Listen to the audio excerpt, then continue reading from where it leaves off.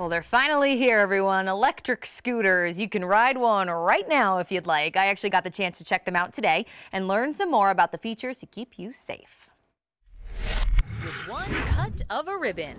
Hey. Welcome to Albuquerque. Electric scooters hit the streets of the Duke City. We've been talking for a long time in Albuquerque about making our city cooler, more accessible. The spin scooters, run by the company Zagster, are hard to miss.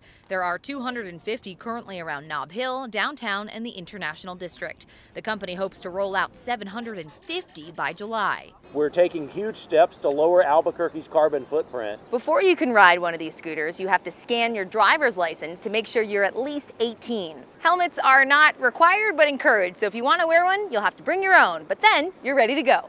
You must obey the same rules as riding a bike while on a scooter, like always using bike lanes when possible, and if you have to ride on the sidewalk, you must stop to let pedestrians pass. And then there is the question, what happens to the scooters at night? Every evening, remove all the scooters so the scooters do not stay out all night long. And if someone tries to take a scooter without paying, it can be remotely locked and an alarm will go off.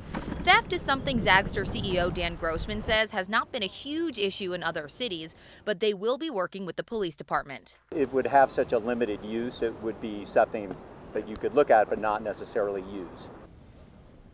And Zagster is actually going to be hiring about 40 people locally to help collect the scooters at night and then oversee maintenance at their local warehouse. They go about 15 miles an hour, too, pretty fast.